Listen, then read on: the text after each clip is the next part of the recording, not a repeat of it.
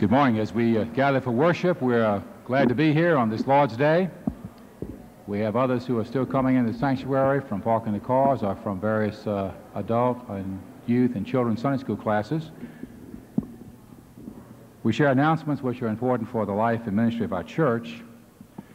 We recognize that this week the General Assembly is meeting in Charlotte, North Carolina, and we have a large number of our congregation who are there worshiping in Charlotte this Sunday. We have elders who are assisting in communion, others who will be volunteers for the General Assembly.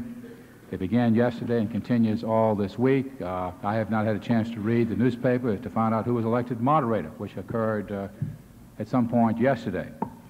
But our prayers are with the General Assembly as representatives meet from the 50 states of the United States from all the various presbyteries. Announcement for the youth and adults go on a rafting trip today and are to meet in the Rick Brand classroom after the worship service. If that applies to you, you will know where to meet in order to go rafting. That would be a cool way to spend a hot Sunday afternoon.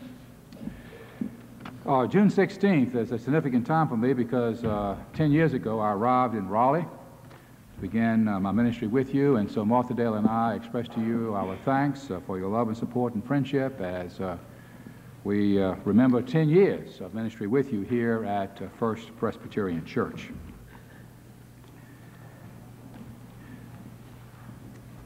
We need to remember the following individuals in our thoughts and in our prayers.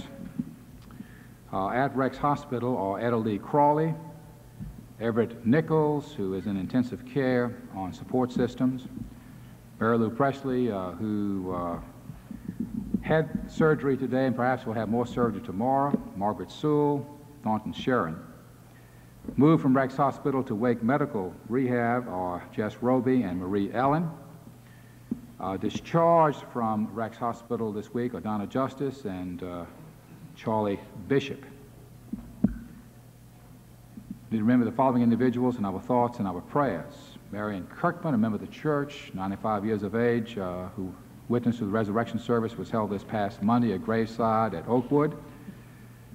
Phyllis Barham, whose witness to the resurrection service was held Tuesday at Mitchell's Funeral Home. She is the mother of Bart Barham and grandmother to all the others in the Barham family. Christian sympathy is extended to John Person and the death of his brother Dick Person in Tennessee. Our thoughts and prayers are as well with the mother of John Lagarde, who is seriously ill, but not quite as critical as once thought. We're glad that in the service this morning is John Taylor. John will be heading to Greek school at Princeton. He is one of several of our members who are inquirers or candidates, and we're privileged to have John Taylor assisting in the service of worship this Sunday morning. We shall be participating later on in the service with the sacrament of baptism for Mark and Alice Carpenter and family, and participating is the father of Mark, the Reverend Jim Carpenter. His wife Jane is an elder. I knew Jim Carpenter before he went into the ministry, and I knew Jane Dykusen, who was a native of New Orleans, and I was a close friend with her two younger siblings, Fred and Sidney Dykusen.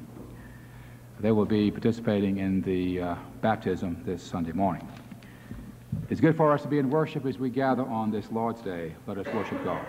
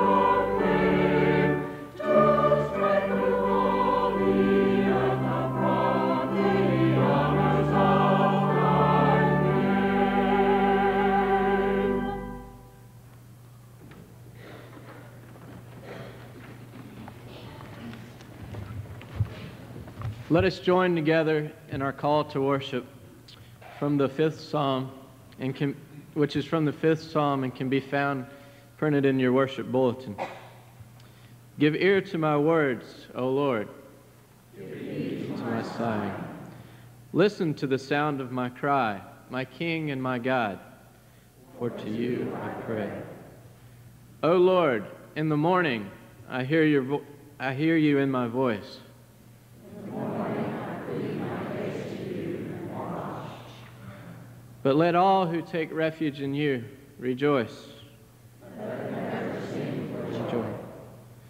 Spread your protection over them, so that those who love your name may exult in you.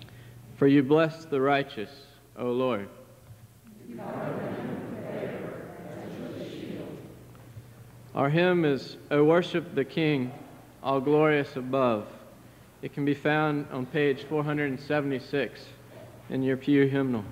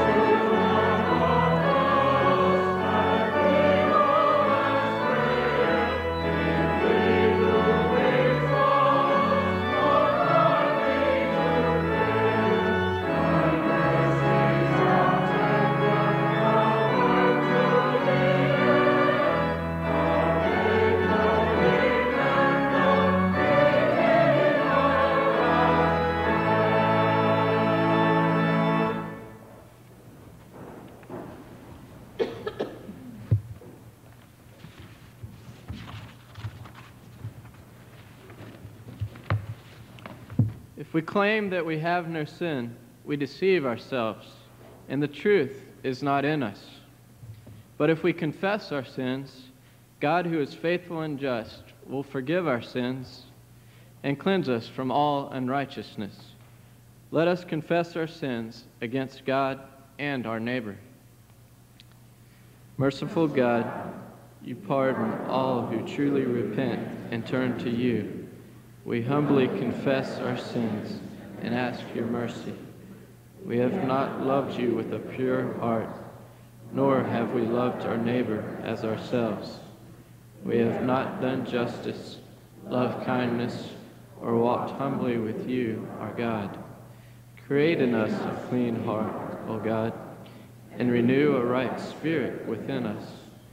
Do not cast us from your presence, or take your Holy Spirit from us. Restore to us the joy of your salvation, and sustain us with your bountiful Spirit. In Christ's name, amen.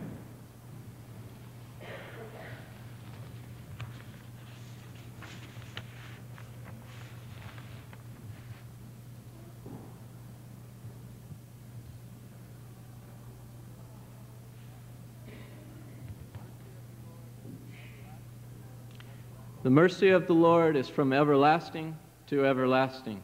I declare to you, in the name of Jesus Christ, you are forgiven.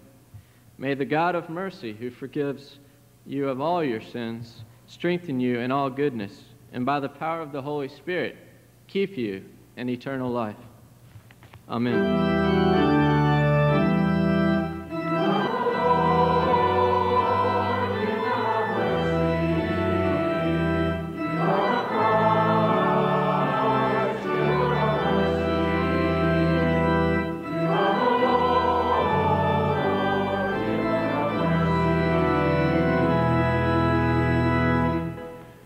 Be seated.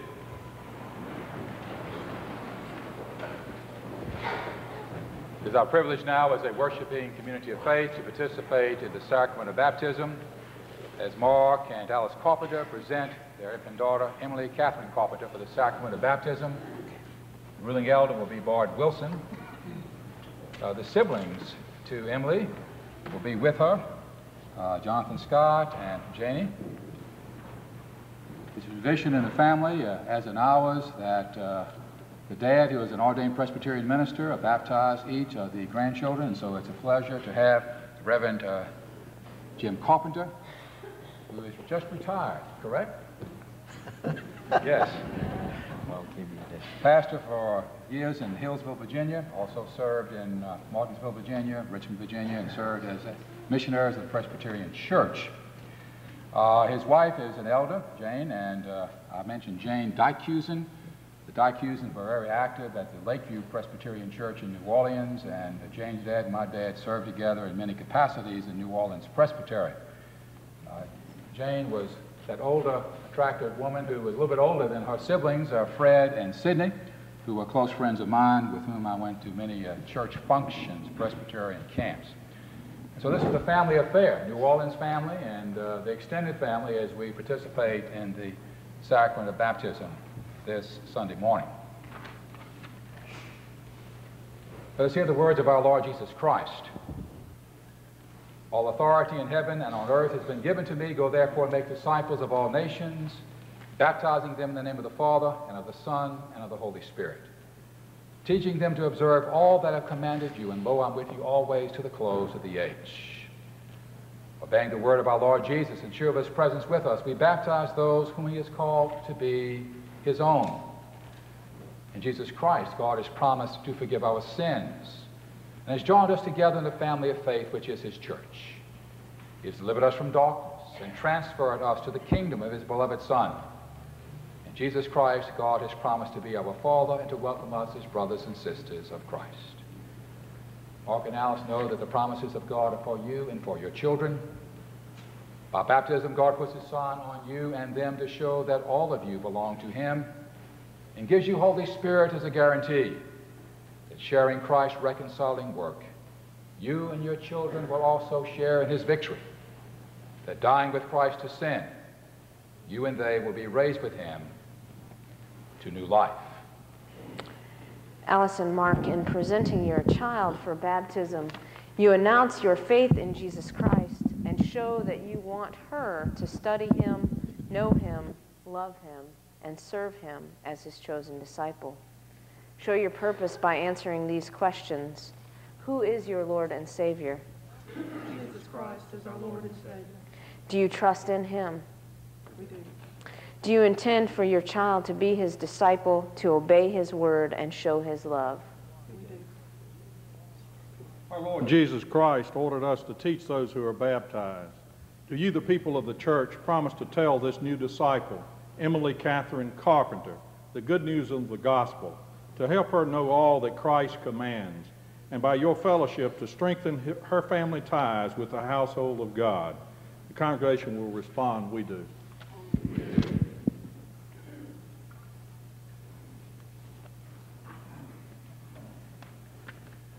Let us pray.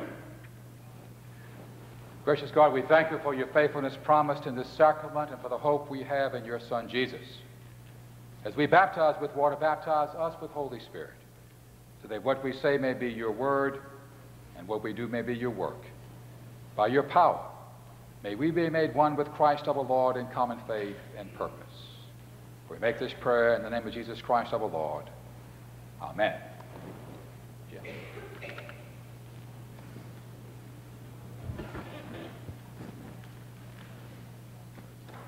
Emily Catherine Carpenter, I baptize you in the name of the Father and of the Son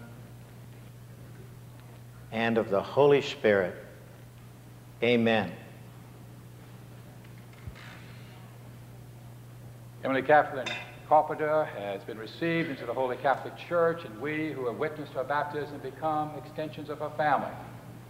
Our grandparents, our aunts and uncles, her cousins and nephews, because we, with her blood parents, are those through whom she will know the love of God in Jesus Christ. And so we celebrate her baptism this Sunday morning. And we'll now present her to you, members of her extended family. And the proud granddad will carry Emily. And Jonathan and Jenny, you want to walk with us too? No, okay. Well, Jenny will hold my hand. In the Acts of the Apostles, Peter says to those who have assembled, repent and be baptized, for the promise is to you and to your children and to all who are far off.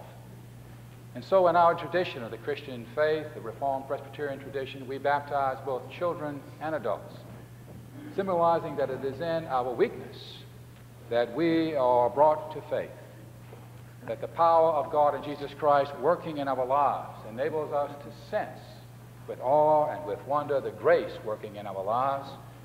So indeed, the baptism of a little child reminds us that it is God who takes the initiative to come to be in our lives through the power of the Holy Spirit. And the initiative of God indeed works through not only through the family, but through the church family, the community of faith, the body of Christ. And so we celebrate with family members who are here, with the proud grandparents and siblings, and with Mark and Alice in the baptism of this newest member of the Holy Catholic Church, Emily Catherine. Let us pray. Almighty God, giver of all life, you have called us by name and pledged to each of us your faithful love.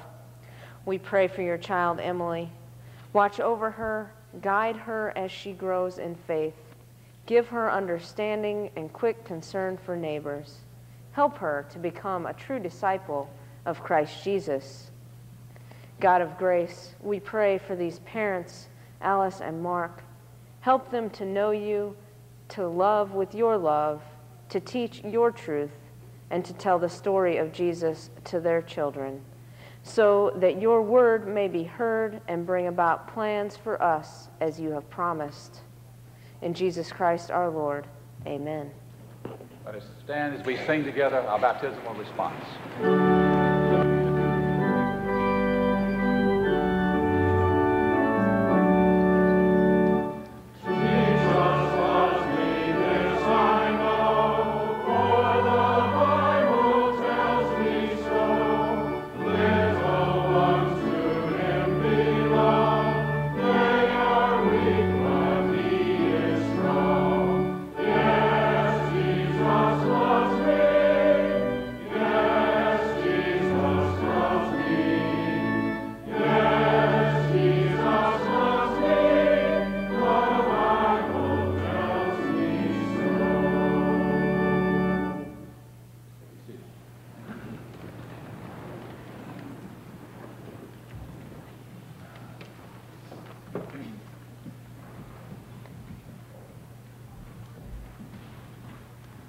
Again, good morning and welcome to worship at First Presbyterian Church.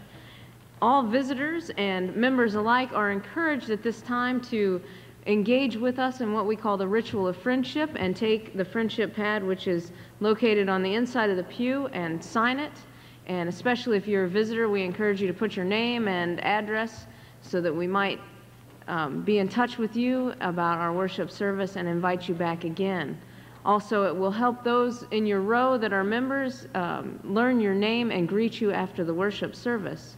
Also, if you're a visitor, on the pew card in front of you, there's a red ribbon that we encourage you to pin to your lapel or your blouse so that those who are not in your row and don't have the benefit of the friendship pad might introduce themselves to you and welcome you and greet you in the name of our Lord Jesus Christ. Also, individuals who are visiting with us today that are interested in membership or joining our church by profession of faith, reaffirmation of faith, or transfer of letter are asked and encouraged to meet with an elder representative following the service of worship in the session room, which is to the left of the pulpit when you're looking forward. There will be someone there to talk to you about how to become a member here at our church. Also, after the worship service, there is a time of fellowship and coffee in the Bauckham Parlor, which is to the right of the sanctuary as you exit through the rear door, and we invite all members and visitors for that time of coffee and fellowship after the worship services. The ministers, after greeting at the door, will be there to greet you as well. Again, we are glad you're here with us today for this Lord's Day and worship service. Now let us join together in the singing of our hymn, Savior, Like a Shepherd Lead Us, number 387. All who are able, please stand.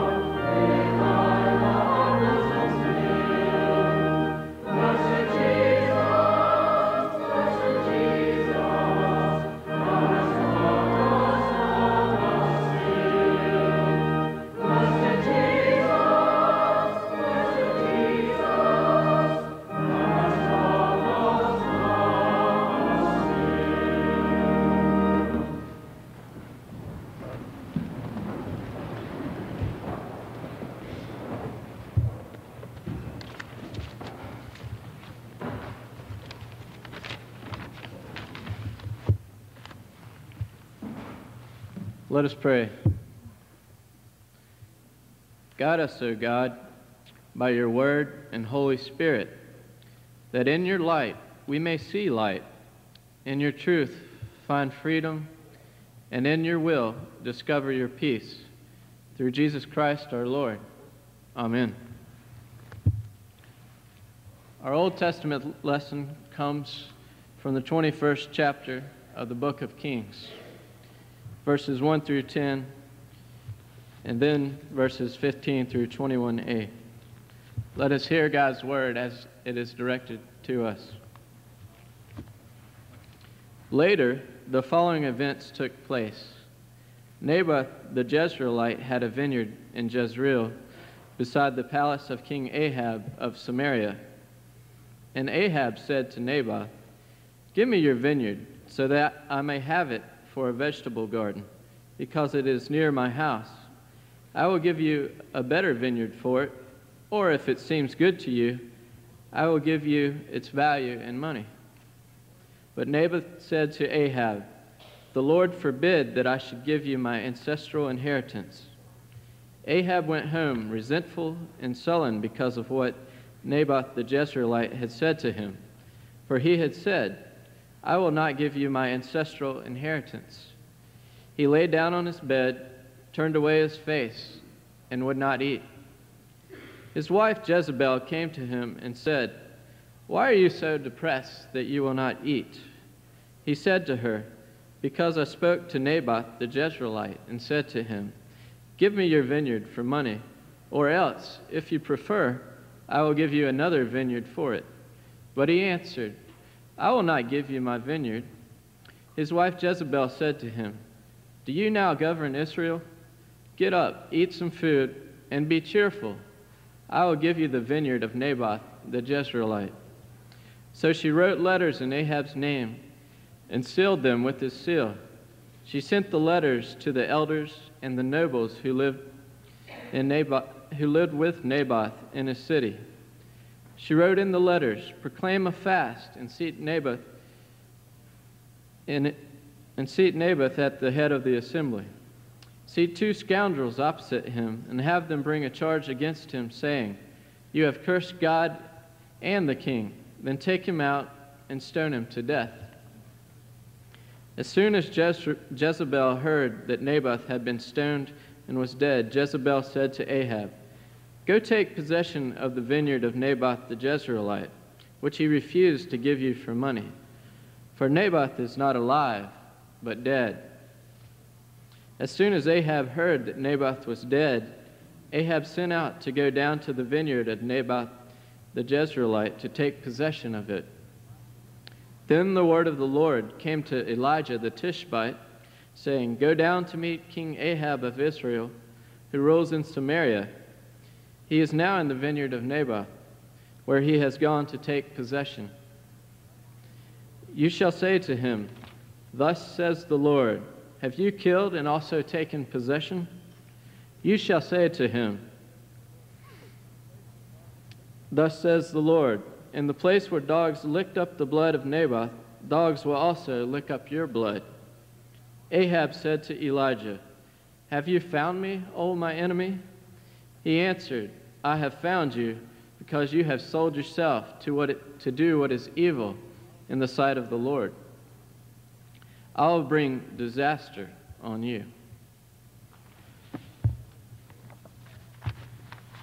The word of the Lord. Thanks be to God.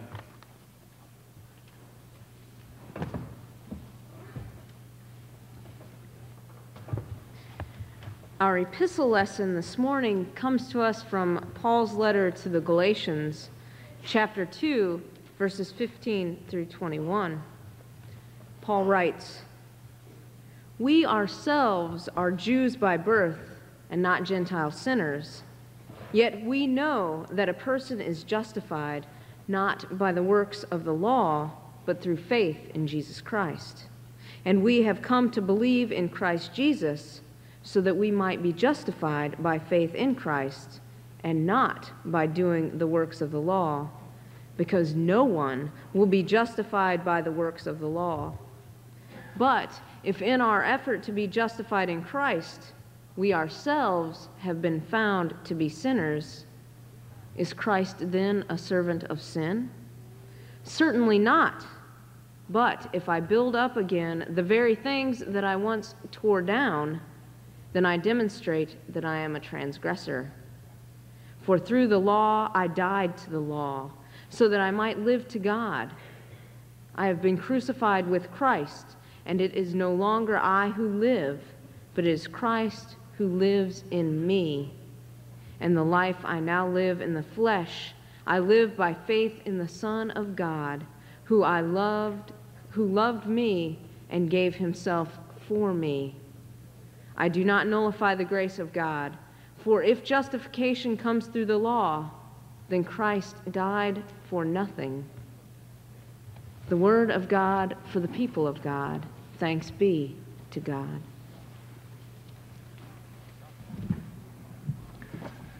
Our gospel lesson is from the Gospel of Luke, one of the lectionary passages for this second Sunday after Pentecost, which is known in some circles as ordinary time, this long period of time after the day of Pentecost, before Advent, which focuses on how we witness to the faith we profess.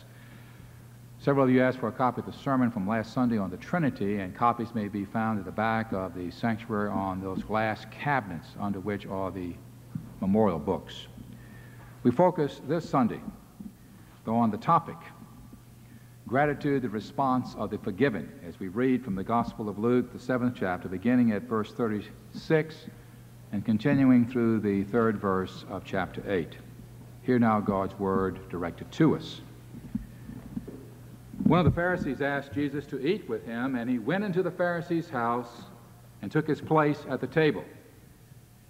And a woman in the city who was a sinner, having learned that he was eating in the Pharisee's house, brought an alabaster jar of ointment. She stood behind him at his feet, weeping, and began to bathe his feet with her tears and to dry them with her hair. Then she continued kissing his feet and anointing them with the ointment. Now when the Pharisee who had invited him saw it, he said to himself, "If this man were a prophet, he would have known who and what kind of woman this is, who is touching him, that she is a sinner." Jesus spoke up and said to him, "Simon, I have something to say to you." "Teacher," he replied, "speak." A certain creditor had two debtors. One owed 500 denarii and the other 50. When they could not pay, he canceled the debts for both of them. Now, which of them will love him more? Simon answered, "I suppose the one for whom he canceled the greater debt." And Jesus said to him, "You have judged rightly." Then turning toward the woman, he said to Simon, "Do you see this woman? I entered your house. You gave me no water for my feet, but she bathed my feet with her tears and dried them with her hair. You gave me no kiss, but from the time I came in, she has not stopped kissing my feet. You did not anoint my head with oil, but she has anointed my feet with ointment. Therefore I tell you, her sins, which were many, have been forgiven. Hence she has shown great love. But the one to whom little is forgiven loves little." Then he said to her, "Your sins are forgiven." But those who were at table with him began to say among themselves, "Who is this who even forgives sins?" And he said to the woman, "Your faith has saved you. Go in peace."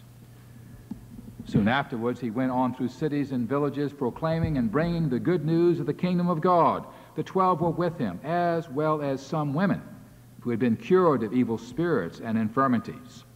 Mary called Magdalene, from whom 7 demons had gone out, and Joanna, the wife of Herod's steward, Chusa, and Suanna, and many others, who provided for them out of their resources. The word of the Lord. Thanks be to our God. Amen. Let us pray. Gracious day, on this Lord's Day, we too are those who come out of a sense of gratitude for the gift of life, of forgiveness, and a hope which is ours in Jesus Christ. So may the words of my mouth and the meditations of our hearts be acceptable to you, O Lord, our rock and our Redeemer. Amen.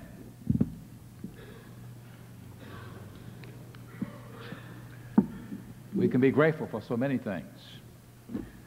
I was mentioning to several members of the choir this morning, I was grateful for sleep when I get it. Last night I didn't get much. I was awakened at 2:30 in the morning by a desperate call from a young lady whose marriage service I had officiated for last night, and it was just a very pitiful cry on the telephone, 2:30 a.m. She had to get into the church to find her suitcase, which had her passport in it and her belongings, and she was leaving for an international flight and had to be at the airport at 6 o'clock.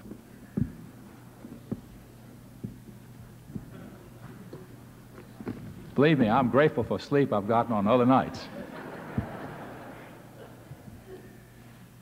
We are grateful for many other things, though, particularly when we have survived some personal crisis or calamity, even though we have been scarred. After Hurricane Fran swept through North Carolina in 1996 in September, there were those of you who came to the church on days after that to pray in the sanctuary and the chapel to offer thanksgiving to God. There were very few casualties in North Carolina, but there were some casualties, and many people were hurt, particularly those in the coastal areas. But most of us here in Raleigh came out the next morning dumbstruck at the devastation which had occurred. But we were grateful that somehow, in spite of it all, and it was a lot of devastation, that we had not been seriously hurt, and our loved ones not hurt. It is normal that we tend to be more grateful to God after a personal calamity and crisis. And so the question, how do we resist the temptation to wane, to diminish in our gratitude to God? Our scriptures help us to wrestle with that question.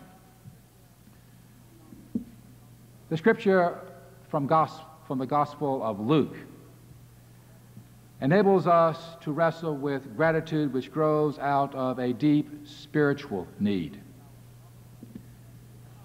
Luke, in our gospel lesson, presents a contrast between two individuals, Simon, the self-righteous, arrogant, callous individual, and the woman, whom scholars have labeled the woman of the night, the prostitute, a woman, a sinner. Both responses are different to Jesus. Undoubtedly, Simon is a prima donna type who likes to collect celebrities as they pass through his village. And the way this was done in his era was to throw a big meal, a banquet, in order to have provocative conversation so that when the guest arrived, they could be part of this provocative conversation, but more to enable the townspeople to gather around to be part of this, because this was the Oriental custom. When you had a meal for a guest, basically it was a public event. Everybody could come. They didn't have any windows or so people could lean in. Or if you got there ahead of time, you could come in and take your place along the wall to listen to the conversation around mealtime. And to say, oh, what a good comment. And of course this was said loud enough so that the host would feel gratified and the ego could be built. And Simon must have had a reputation for doing this. Larry King collects celebrities to be on his TV show, Larry King Live. However, if Jesus is an example, Larry King treats his guests differently. Simon didn't even extend the normal Middle Eastern customs. At least Larry King provides all the niceties when you come on his TV show, whether you are an athlete or an ex-president or a sitting president. Not so with Simon. He's such a prima donna that he doesn't do any of this. Simon does not extend to Jesus the normal courtesy of washing his feet. Simon does not provide the kiss of welcome. Simon does not provide the ointment, which is a sign of hospitality, and more likely it was placed on the nape of the neck. Very important, and when people didn't bathe very often and they smelled, and so at least this provided a fragrant aroma around you, because the person sitting next to you may smell worse than you smell to them. So it was a form of hospitality to provide this. And none of that was provided Jesus as a guest. Well, there is this contrast.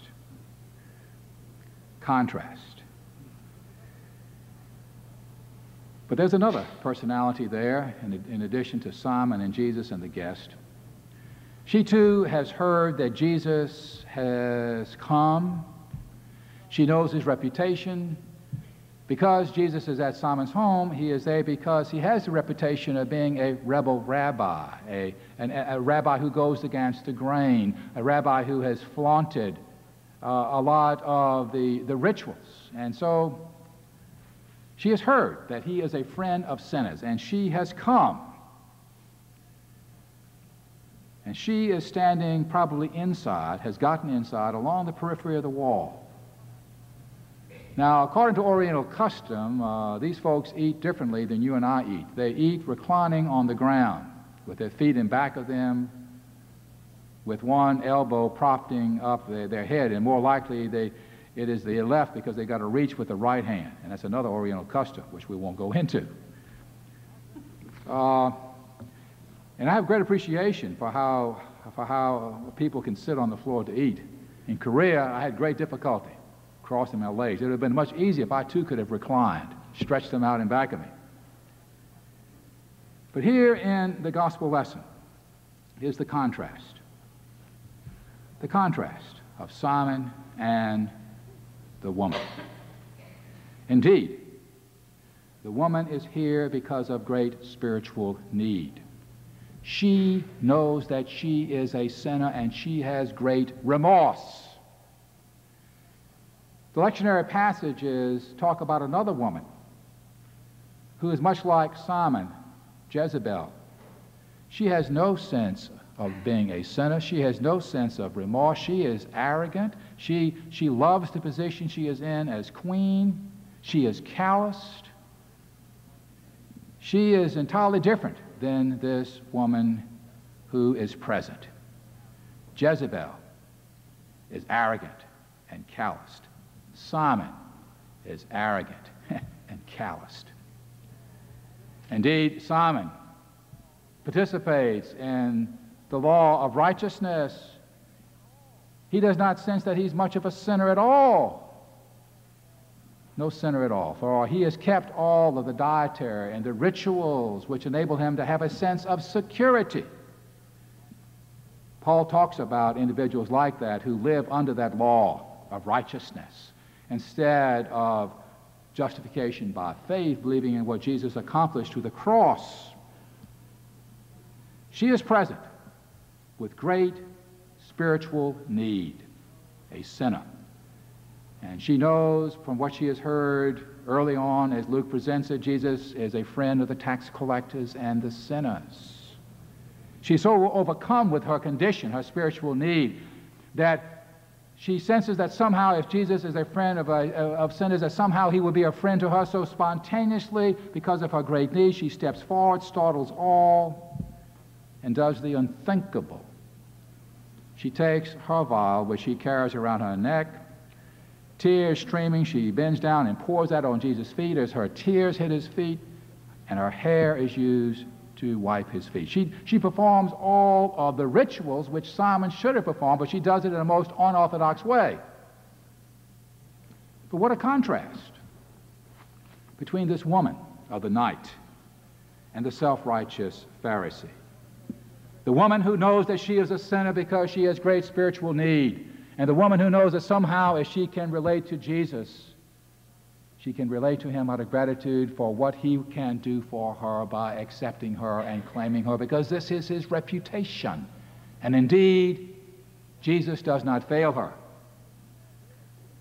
Simon, though, is different.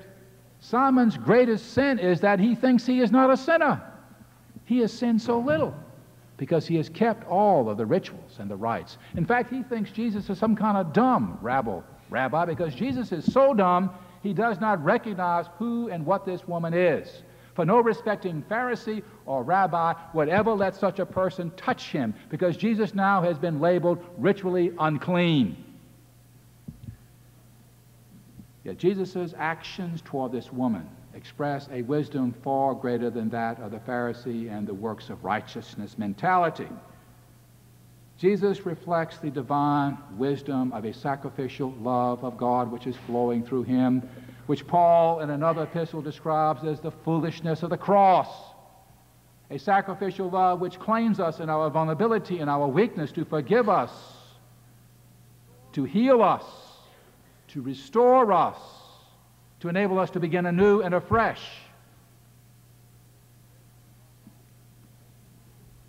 And so Jesus responds to Simon, gives him a parable with an obvious answer. An individual had made 2 loans, one for 500 denarii and one for 50, and then he forgave them both, and he asked, who would express greater love to the person in debt? Well, the obvious answer is the one who owed him the most. Simon, as a calloused individual, because Simon had never sensed that he was much of a sinner, had never asked for forgiveness, and because of that, Simon does not have a compassionate heart to know the vulnerability of others because he thinks he's above that. He's superior to all that. And so Simon does not need to forgive others because he has not sensed the need to forgive, and because Simon cannot forgive, Simon cannot love, and so Jesus tells Simon in the hearing of all, the one who is forgiven little loves little. And the implication is the one who is forgiven much can love much. God loves much not because God has sinned. God loves much and God forgives much. And friends, that's good news to you and me. It is out of a deep sense of spiritual need that the woman responds. It is indeed out of a great spiritual sense of our own need that we live out of gratitude to God, because we are those who have been healed, who have been restored, who by faith in Jesus Christ claim the hope which is ours of the gospel, that life can begin anew. There is no unforgiven sin. There is no one of us who is rejected. There is no unforgiven sin. No unforgiven sin. And that's good news. And it leads to gratitude. It leads to gratitude. But secondly, gratitude from the forgiven leads to service. In answer to the question which was asked in the introduction, how do we resist the temptation to wane, to diminish in our gratitude? We find here an understanding to that question. It is in service that we acknowledge that every day we live in gratitude to God, because it is in service that we are reminded why it is that we are grateful to God. It is in service in the small things, which are really the big things. It is interesting here in this gospel that there is this focus on women and their ministry and service to Jesus. This insignificant woman who was considered dirt by the Pharisee renders great service to Jesus. In these 3 verses of chapter 8 are mentioned 3 women, unsung heroes, who have been ministered to in their spiritual need by Jesus and who have responded out of gratitude by providing the wherewithal for Jesus and his disciples to engage in ministry. And it's mentioned that there are several others unnamed. It is in the small things of life each day that we serve God, in the service of others that we respond in gratitude. It is in the service of others as we worship God in our service of gratitude that we are able to resist the temptation of arrogance and self-sufficiency, which are fueled by sin. It is in the small things each day that we worship God and show gratitude to God in service by which we are grateful. William Barclay is a deceased biblical scholar who taught for many years at Glasgow University in the Divinity School, and he's a tremendous storyteller, and he tells the story of a divinity student who studied under him and who told him this story. The student in Glasgow lived, as most students did there, outside of the university. They don't provide dormitories. They did a long time ago. Now there are some dormitories around these universities in Scotland. But he had a small garret in an apartment. And he struck up a friendship with a shoe cobbler. The divinity student was from a small community on the Isle of Skye. He was the first one from his family ever to pass the boards and exams to make it into university, and he had this call to ministry. The cobbler, as it turned out, many years before had had a sense of call to ministry, but because of circumstances and responsibilities could not get into university. And all these years he had this burning passion of what it was, what he could have been, what could have been if he had answered the call to ministry. And so in the friendship, the cobbler began to live vicariously through all of the discipline of study which the young student went through at the university. And when the young student got to the place where it was time to graduate and he had his first call to an assistantship at a parish church in Glasgow, the cobbler was excited as a young man. And he made a peculiar request, but it really showed his gratitude to God for the young man and for the opportunity for service in a very unusual way. He said, would he be allowed the privilege for as long as he lived to provide the shoes to the young man? Vicariously, in gratitude to God, he would provide the shoes by which the young man in turn would serve God. How many individuals are there in our lives who in gratitude to God have nudged us along, who have encouraged us along, who have forgiven us, who have enabled us to be erect again after falling, after failure? How many of those have assisted us, for whom we are grateful to God? And indeed, we become then the instruments of doing that for others in the many small ways by which we live. Indeed, out of great spiritual need, we are gratitude, and we express our gratitude to God in terms of how we serve God in life.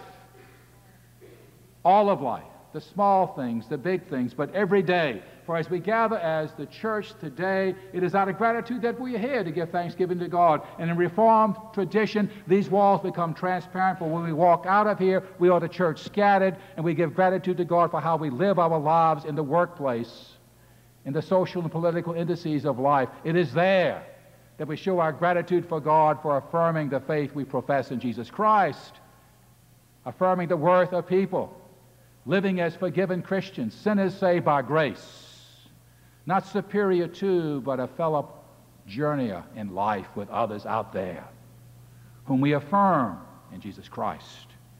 Well, out of great spiritual need, the woman expressed her gratitude. And this gratitude was seen in her service she rendered to our Lord, and that is the model for us, a model which comes from one of the least of these. For we too, like Simon, can never be so arrogant or so elevated that we think we are superior to any one of God's children. We too are called upon to die to sin and to be raised to new life as we expressed in the sacrament of baptism. Gratitude is the life of a forgiven sinner, and we live it out in service to our Lord. When the Gospel of Luke, Jesus has relayed to us, whoever loses life for my sake will find it. Amen.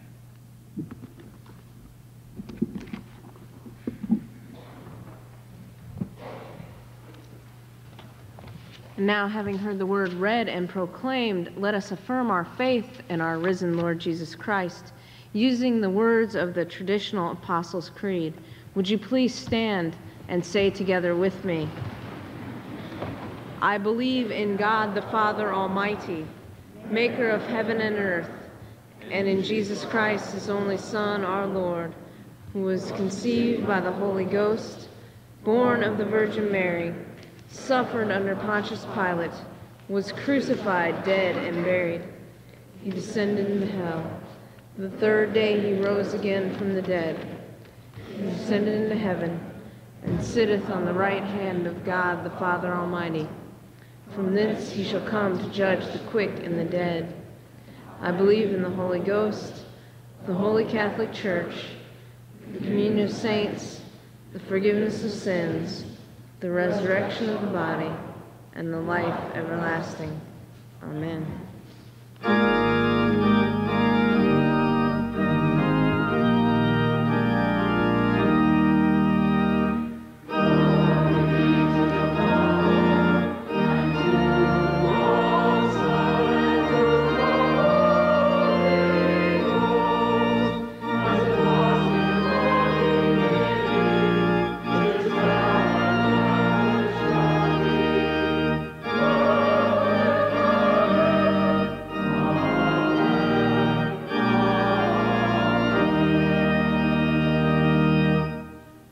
Please be seated.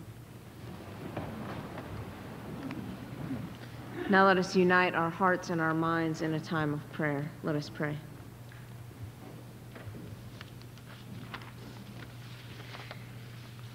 O God, creator of this awesome world and giver of all things bright and beautiful, we give you thanks and praise that according to the promise of Jesus Christ, the Holy Spirit came upon the whole church, and that the gospel is everlasting, that this should be preached among all people and bring us and them out of darkness and into clear light of your truth.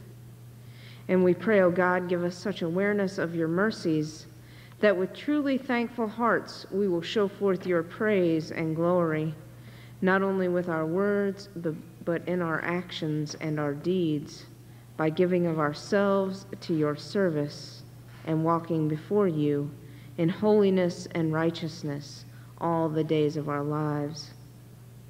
Help us to be a light to the world, shining bright with love and thanksgiving, knowing that Christ is our Savior and your Spirit dwells among us. Lord of all life, we come before you with humble hearts, thankful that we can bring our prayers and petitions to you, lay them before you, and know that you are willing and longing to respond in your way according to your will. Great God of compassion, we pray especially for the leaders of our church as they meet together in Charlotte for the General Assembly. Guide those who represent us, that they may be guided by your will and to further the work of your church as you see fit. O God, inspire your whole church, not only our church, and its people with the spirit of love, that peace and unity might be found in the midst of turbulence and difficult times. Grant that all who trust you may receive your word and live together in love. O God, many nations struggle with conflict from within. Help the leaders of the world to guide people and the powers that be in the way of justice and goodwill. Help them in these times of instability. We pray, O God, for friends and family within our own church. Give us wisdom and understanding to be witnesses to your word to the world. Grant us peace and healing and forgiveness.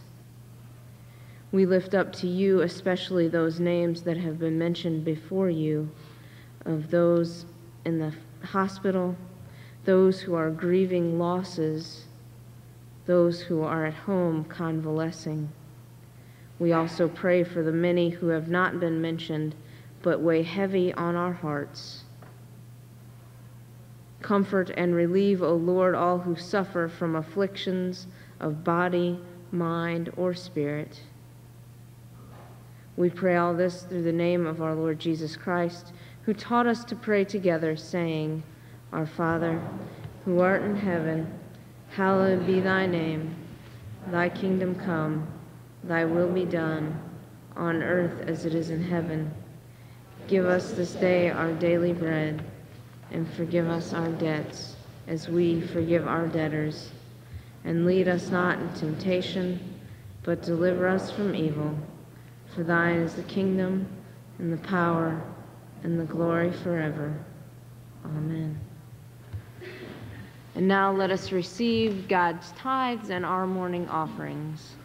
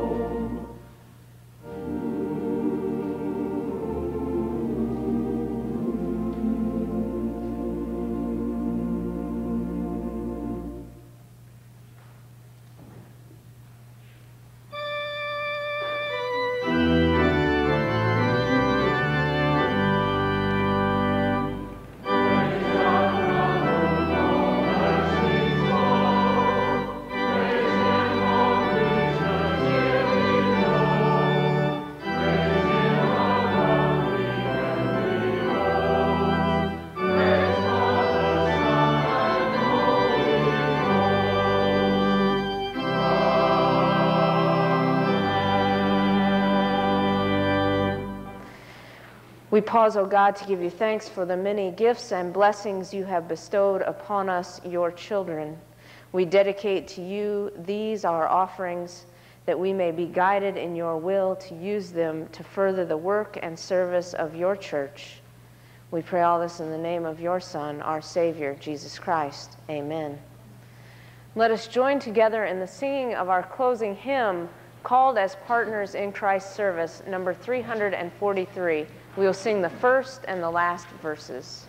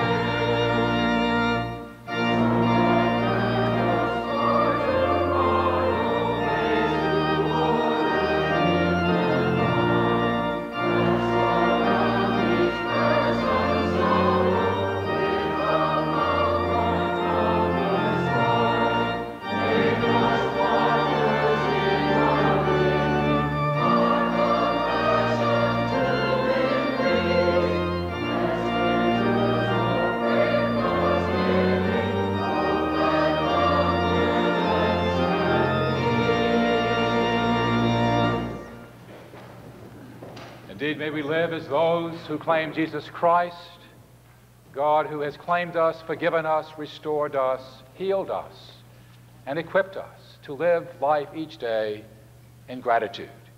And indeed, may we do so in all the issues of life, serving God and serving others, and thus living a life of gratitude as those who have been forgiven and reclaimed. And now the grace of God the Father, the Son, and the Holy Spirit rest and abide with each one of you, both now and forevermore. Amen.